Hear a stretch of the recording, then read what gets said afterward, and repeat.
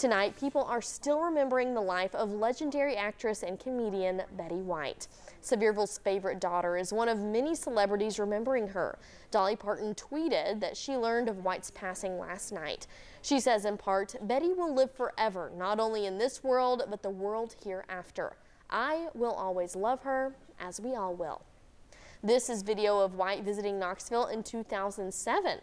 Her career spanned more than 80 years. Her two most famous roles were on The Mary Tyler Moore Show in the 1970s and then on The Golden Girls between 1985 and 1992.